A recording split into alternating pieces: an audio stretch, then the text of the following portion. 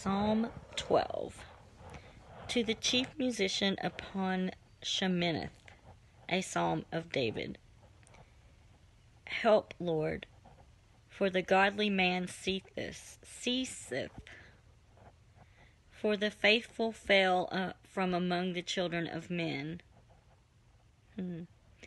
They speak vanity, every one with his neighbor. With flattering lips and with a double heart do they speak.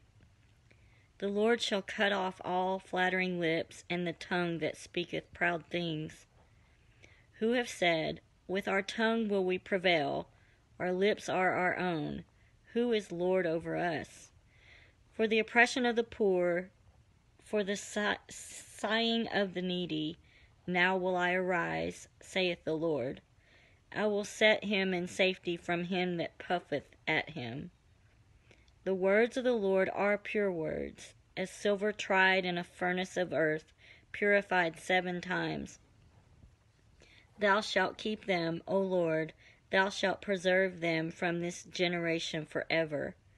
The wicked walk on every side, when the vilest men are exalted. Psalm 12.